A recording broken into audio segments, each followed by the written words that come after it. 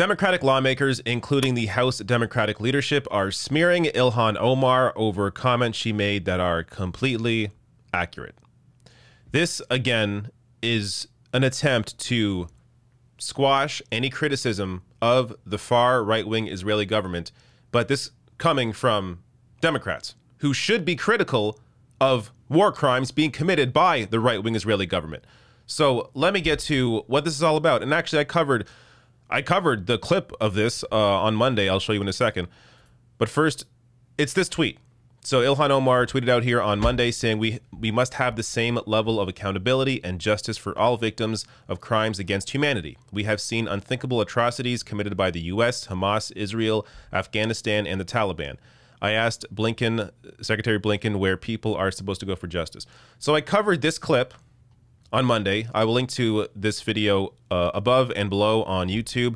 Biden gives Palestinians the middle finger during Ilhan Omar questioning, so you'll learn more about what this questioning was about.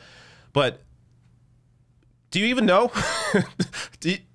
Can you see here what the problem is? Because unless you are a far right-wing Democrat that blindly thinks the U.S. can do no wrong, there is clearly nothing wrong with this statement here. But the issue that these Democrats have are the fact that they view this as an analogy comparing the U.S. to Hamas. So this is the New York Times. The analogy prompted outrage from a dozen Jewish Democrats in the House. They issued a statement saying that equating the United States and Israel to Hamas and the Taliban is as offensive as it is misguided, and in congressional parlance, usually meant to elicit an apology. They asked her to clarify her words. So I'm going to get to, by the way, a clip. I'm going to get to some reactions. Before I get to all that, though, let's dissect this tweet. So their issue is with this part specifically. We have seen unthinkable atrocities committed by the U.S., Hamas, Israel, Afghanistan, and the Taliban. The only accurate criticism of this statement here, the only accurate criticism is that, in fact, the U.S. and Israel have killed more civilians than Hamas and the Taliban. So if you're going to have any criticism of this tweet, it should actually be that it's not holding the U.S. and Israel accountable enough. Not the fact that it's comparing them to Hamas and the Taliban. No, you have to acknowledge factually the U.S. government and the Israeli government have killed more civilians than either Hamas or the Taliban. That is a fact. If that bothers you, I'm sorry, but that's a fact. So let me get to the reactions here. House Democratic leadership puts out a statement attacking Ilhan Omar, saying her remark, quote, foments prejudice and undermines progress toward a future of peace and security for all.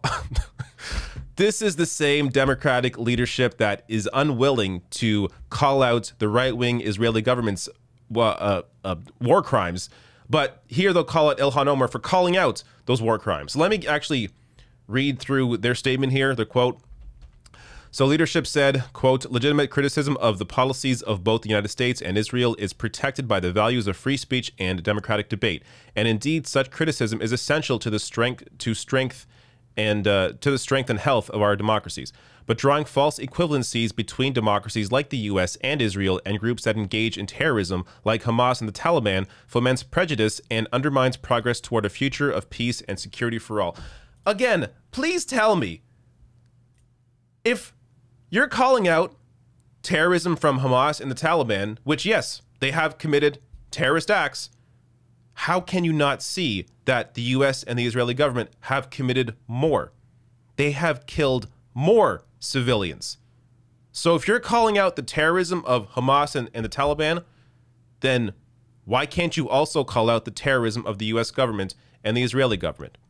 So again, these people have to know they're full of shit. They have to.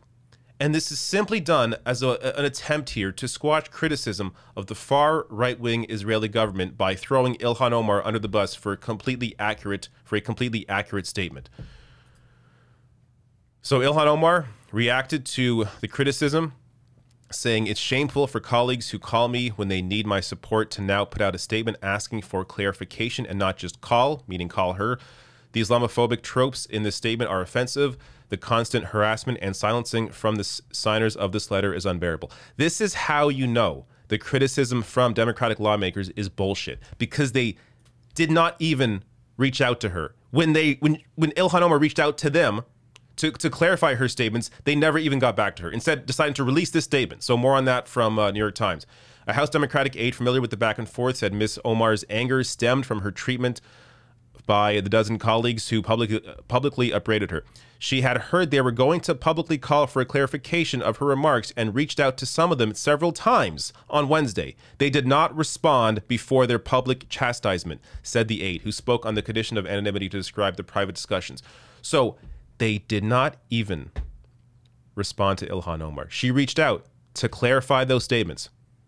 They didn't get back to her. Because again, this is not about looking for clarification. This is about throwing somebody under the bus in an attempt to squash criticism of a far right-wing Israeli government that, for some reason, the Democratic Party continues supporting.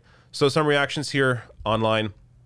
Boston psychology PhD here tweets out, the U.S. and Israel have both engaged in illegal, brutal military occupations for decades on end. Both managed to kill far more innocents than Hamas or the Taliban ever will. What is this saying other than it is forbidden to compare the noble colonizers to the colonized savages?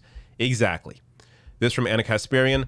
The U.S. has orchestrated coups in countries like Guatemala on behalf of business interests, which led to the slaughter of countless indigenous people and brought us to the migrant crisis today. Pretending our war crimes are somehow better than the war crimes of others is pathetic.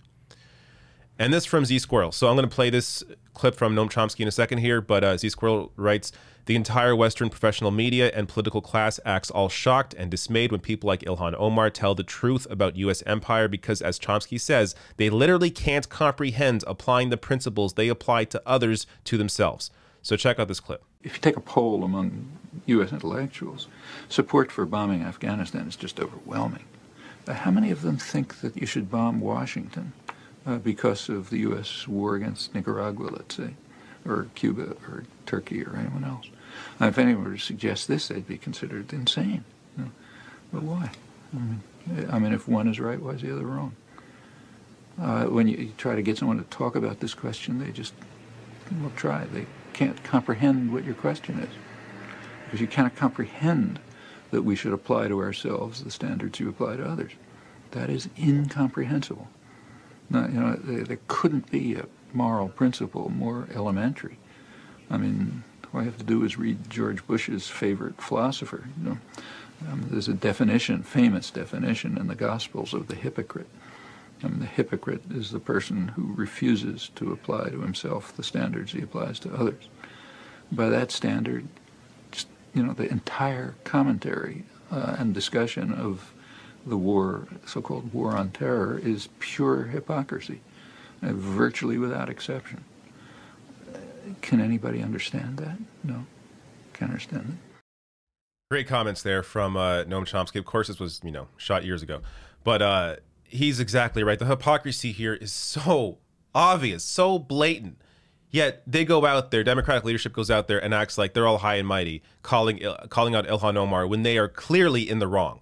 Last thing here, I wanted to just point out the headline of this New York Times piece that I referenced earlier with that quote.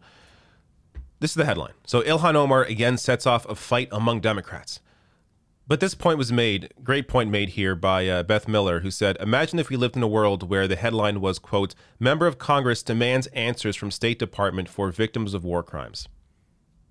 Because that's what this is about. Again, if you want a deeper dive on that, watch my video, again, linked above and below.